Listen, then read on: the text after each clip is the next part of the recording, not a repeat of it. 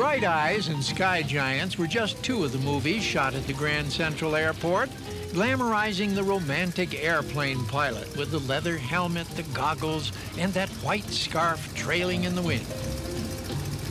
And then there were those weekend air shows that took flying to new heights.